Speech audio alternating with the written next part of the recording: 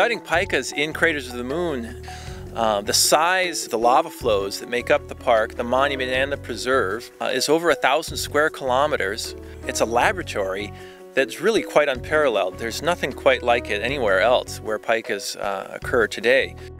Well, pikas are a type of a rabbit. They're rather small and they don't have much in the way of big, tall ears, so they don't look like rabbits. Many people would confuse them as something other than a rabbit, like a rodent of some sort, something that, like a squirrel or some sort of a rat maybe, but they don't have a long tail either.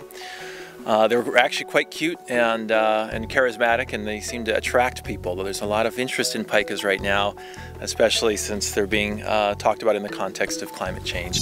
They live pretty much primarily in rocky talus or boulder fields, fractured rock. Now we're discovering or working on learning about pikas in lava flow habitats, particularly here at Craters of the Moon.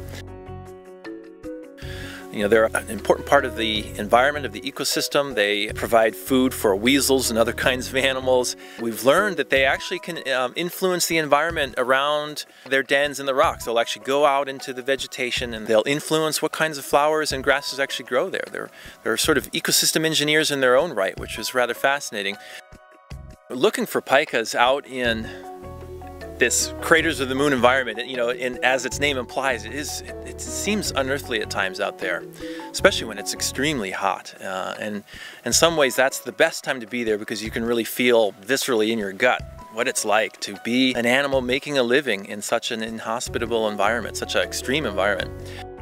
It's a real challenge searching for pikas. Even those of us that really do this as a focused research effort often will rarely see them. And what we look for are their telltale signs, the hay piles that they might leave behind. They cache or hide food for the winter, and it's usually pretty easy to see. And visitors can actually look for those down inside the crevices of the lava. If you're really lucky and you're paying attention, you might hear their telltale call.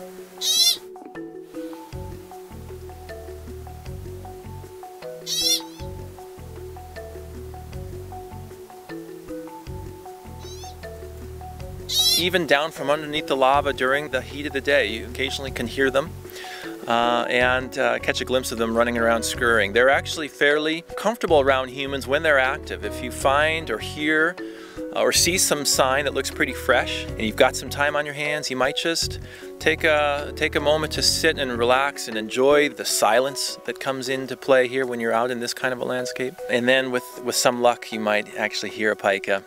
And if you're quick, you can get your binoculars in that direction and maybe see one scurrying away with a flower in its mouth. They like to collect sometimes rather pretty flowers out here, some of the wildflowers and grasses.